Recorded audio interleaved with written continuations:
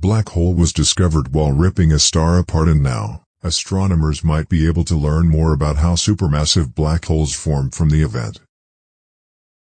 As it spaghettified an unlucky star, scientists discovered a black hole. After the star wandered too close, the intermediate-sized black hole in the galaxy SDSS J152120.07+140410.5 snared and shredded it, emitting a powerful beam of light that was used by astronomers to locate it.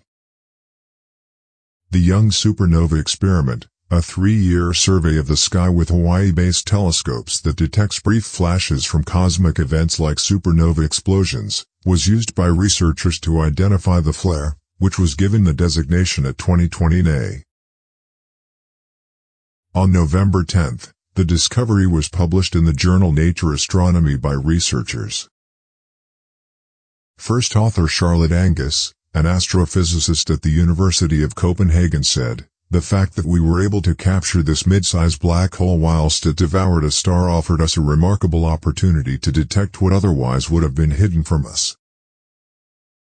Moreover, we can use the properties of the flare itself to gain a better understanding of this elusive group of middleweight black holes, which could account for the majority of black holes in the centers of galaxies," the researchers added. Black holes are a messer's food. A tidal disruption event, TDE, is a phenomenon that occurs when the powerful forces of the black hole's gravity act upon the helpless star when a black hole consumes it. A star will be stripped and stretched layer by layer as it falls inside a black hole as is caught by its gravity and pulled ever closer to the hungry giant's mouth. The star is transformed into a long, noodle-like string of hot plasma by this process, which tightly wraps around the black hole like spaghetti around a fork. Plasma accelerates as a result of the process, resulting in a massive jet of energy and matter with a distinctive bright flash.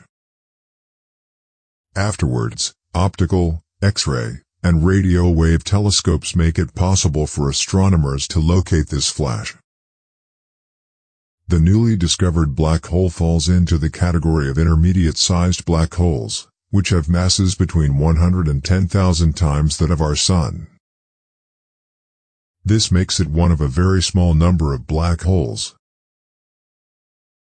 Middleweight singularities, according to scientists, eventually evolve into supermassive black holes by consuming gas, dust, stars, and even other black holes. Long trains of matter that revolve around supermassive black holes, which are frequently millions or even billions of times more massive than the Sun, use them as anchors. However, it is unknown whether these trains originate from intermediate black holes. Dwarf galaxies that emerged from intermediate black holes in the early universe, according to one theory, eventually merged with the larger galaxies and black holes we see today. Astrophysicists must determine the number of middleweight black holes in existence to determine whether or not this theory holds water. Well, that's it for today. If you enjoyed the video, please hit the like button. If you have any suggestions, leave them in the comments section. And if you enjoy our content, and never want to miss a video, hit the subscribe button. Thank you for watching.